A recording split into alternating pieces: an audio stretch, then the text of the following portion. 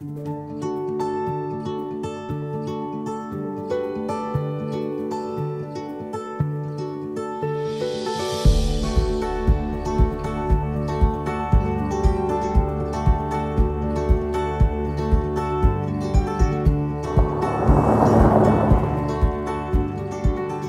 Knows Who was a game that started on the kitchen table.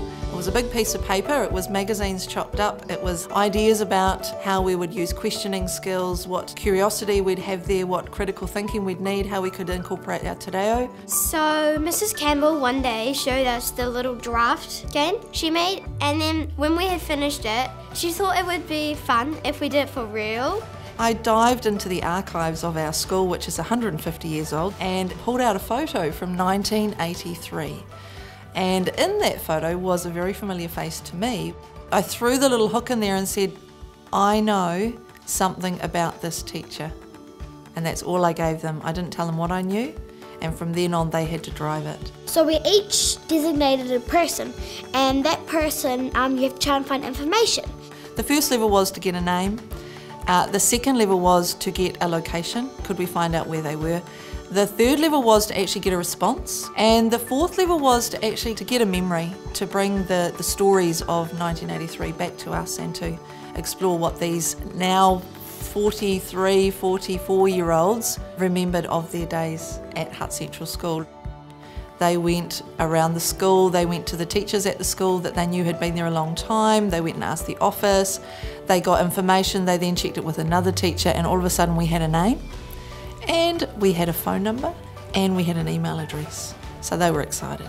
Miss Gibbons is the teacher of 1983 Room 6, and actually she still works here as a volunteer for Reading for Life. So we invited her in. She gave us a few names, and we had some recorders in the class. We quickly scribbled down what she was saying to us. As a recorder, you had to listen, but you had to write down all the information at the same time, so that was a bit tricky, but I did it. She pointed out a couple in the photo and asked us questions. There were two that looked very similar in their colouring, and the kids decided they thought they were twins because they were brother and sister, and she confirmed that that was the case. However, she didn't know their name. As soon as it went on Facebook, we had the Hutt City Council share it, we had Hutt City Library share it, and so it's just gone wide. Although it started in Team Tahi, the whole community seems to be engaging in this curiosity connection game that we're playing. So obviously with the students not being on Facebook, they had to frame up these letters that were very courteous. They used their te reo greetings, they were informative and letting our clients know why they wanted the information. And so these were going out via my email and coming back in. So literally my phone has been going crazy. Most of us went on to Google Docs and tried to create an email or a letter to our client, in my case Jacinta. And I've recently gotten a reply, and I'm very happy with the result that came out of it. Hamish Drum, he is also in the photo. He is actually number 4, and he came in to give us a little bit of information. This is the Hamish Drum.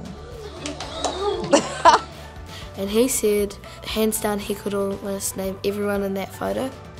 Well, we still don't know our person's name, so when Miss Gibbons came in, she gave our name as Matthew, and then a girl in that same class texted our teacher. She called him Brad. When Hamish came in, he called him Roger.